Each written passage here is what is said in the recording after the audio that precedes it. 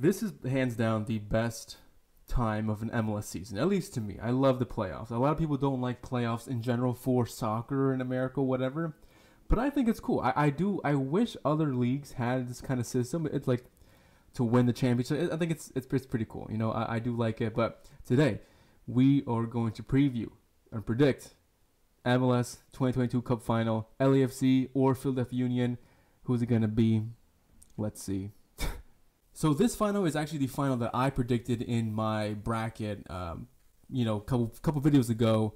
You guys can look at that. I mean, why would you? That was a playoff prediction. We're already here at the end of the playoffs. But just know, if you want proof, it's back there. So I did predict both teams to win all the way up to the final because they both were really good in the season, all season. They both won each conferences respectively, and they both seem to be matched up so perfectly to face one another. Great attacking from LAFC and great defense from Philadelphia Union. So it's a really, really intriguing match. Let's really quick look at each team's bracket on the way to the final.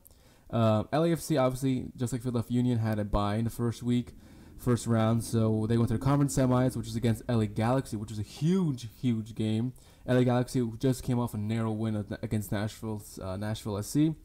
But LAFC were just too good. They edged the win out.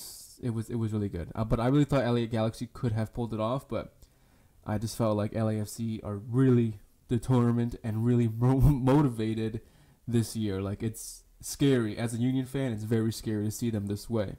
LAFC then destroyed Austin in the conference final. I thought Austin would put up a little more of a fight or just kind of be like a surprise underdog. But even I wish, just watching Austin play against Dallas and just in general, they seemed like a really good and tight-knit team. I was like, all right, they could actually pull it off against LAFC. I might be wrong, but I wasn't. Okay, I'm never wrong. Sometimes. All right, so they beat LAFC. LAFC destroyed Austin in the finals, made it to the final. Philly also had a bye in the first round. Second, the conference semifinals, they were against Cincinnati, who surprisingly beat New York Red Bulls. Not surprising, but I did kind of favor the Red Bulls to beat Cincinnati. But the Union made quick work of that.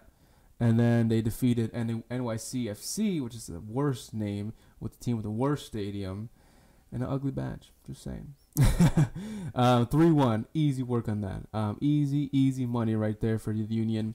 Now, this is the kind of final you want. This is the kind of game you want in your league, in the soccer, in your final, like to decide the champion. Two of the best teams in each conference going off against toe-to-toe against each other. Who is the best one overall this year?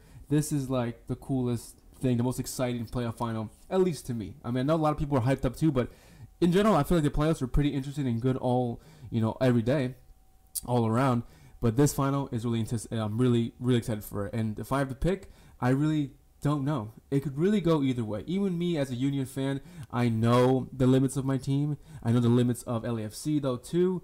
Class A bottler sometimes. But the Union also very inexperienced to get to this. I know both teams are going to be here to win their first ever MLS championship. All right, so this is iconic for both teams, both cities. But Philadelphia Union, man, I feel like they got the whole city of Philly behind them because Philly sports, for the most part, are doing good. The Union in the final. The Eagles are right now 8-0, I think. The Phillies might win the World Series, kind of close, but they're in there. So it's really good time to be a Philly sports fan, and maybe they have that motivation. I feel like they feel that motivation in this sport too. Like the players, like, this is it. Like, let's represent Philly or blah blah blah, whatever. Like, they had that motivation, but also, like I said earlier, LAFC also has their motivation. This year just seems different. Like, they really, really want this. They scored 6 goals on the way here, whereas Union scored only 4. But I don't know. It's a very, very tight game. And I know everyone here is probably thinking LAFC because they got the home advantage, which it is really true and a good argument. But I really have to go and say, like, they might be underestimating the Union too much, especially at home, thinking, you know what, we're at home, we're going best attack in the league, let's do this.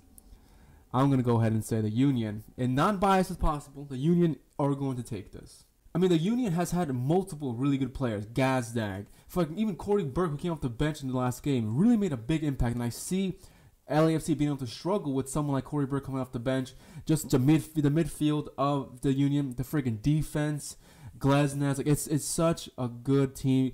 Freaking Andre Blake, the walling goal, and goalkeeper of the tournament this year, amazing. And also in the league itself, Philadelphia Union actually outscored LAFC and conceded less goals than LAFC throughout the whole season this past year. So there's that going for them too. Like, they know how to score. They're not just a defensive team. They know how to score. Now, of course, away they haven't had the best form. And whereas LAFC had really great form this past year at home. But still, I think they could be underestimating the Union, thinking that they can't outscore LAFC, which I really do think they can. Let me know your prediction down below, guys. We'll have a good time. Let me know who you think is going to win down there in the comment section. And be sure to come to the channel, maybe for a live stream that day. I'm not sure yet, but I'm trying to work it out. But I definitely would love to do a live stream with you guys. So let me know down below if you'll be attending. I'll see you guys tomorrow.